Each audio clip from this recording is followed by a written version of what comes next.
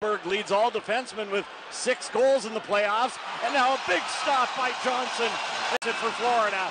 Chow motors on the right wing, slams on the brakes. Now he shoots. He scores! Oliver Chow, his 6th goal of the Kelly Cup Finals, and Florida leads at 1-0. Goalie LaFontaine thought that Chow was going to pass it. He slammed on the brakes and then he shot it right into the back of the cage. To McKenna, shooting, and a stick stop by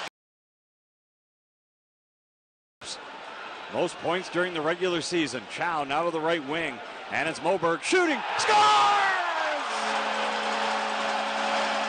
Cole Moberg with a shot, and it skipped off something in front. His team leading from the blue line, 7th goal, and it looks like it was redeflected in front. Joe Pendenza got a piece of it. So Moberg lets the shot go. He now leads all defensemen in points with 13 in the playoffs. Moberg will get the assist. Pendenza with the side. Walker has it. Pressure by the Mavericks. Walker feeding it rink wide. Shot and a score. Kansas City is on the board. Their first goal in 4 periods. And it's Nate. And scoring it is Justin McPherson, the former Everblade. McPherson with the tally, and it's his first pro goal as well.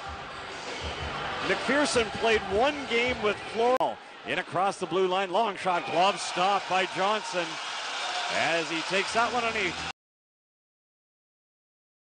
Brook across. Riley is there, scores! Will Riley up corner, and it's 3-1 Florida. Oh, what a shot by Riley. The crowd going berserk at Hertz Arena. Everblades regain that 2-goal lead. Riley with his 3rd goal of the postseason. He bulged the twine. A snapshot right over top of the glove of LaFontaine. Nothing but net. Everblades up.